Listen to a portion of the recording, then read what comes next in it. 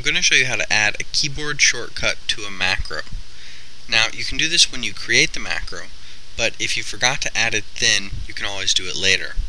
Additionally, any macro whose VBA code you copied from another source, say another workbook or the internet, and you put into this current workbook, even though that VBA code may say it has a keyboard shortcut, so it may say keyboard shortcut is Control+T, the shortcut is not going to be there, so you have to recreate it. You do that by going up to the Tools menu, Macro, Macros. Then there you'll see a list of all your macros. I'm going to select Protect All, then go to Options.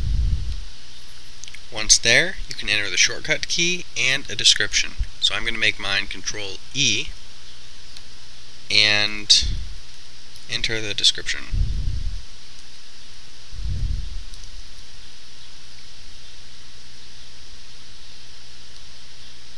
Then I'm going to go and do it to another one. Make that Control-Q.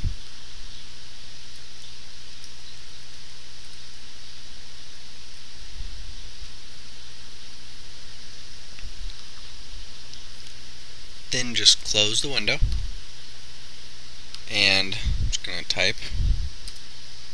So now I'm going to use my shortcut. And the sheet is protected. I'm going to unprotect all of them. And now I can type again. So that's how you add a shortcut to a macro after it's already in your workbook.